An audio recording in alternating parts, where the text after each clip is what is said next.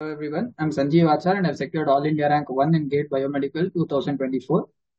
Uh, so we know that in the GATE examination, aptitude itself carries 15 marks. Ankit Sharma sir helped me a lot in that, and I used to attend his live classes and also use his notes for further reference. So the way sir taught was really exceptional because he did not just go till GATE level, he went even to the CAT level.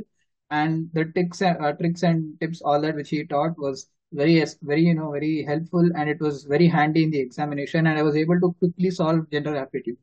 So the way he teaches is not like just some random formula mugging up. No, he actually derives uh, almost all the formulas, and then he gives the intuition behind the formula, and he himself develops the main idea behind how you can reach that. And even his shortcuts are very easy to memorize because they also have logical reasoning behind them. They are not just some by fluke or something.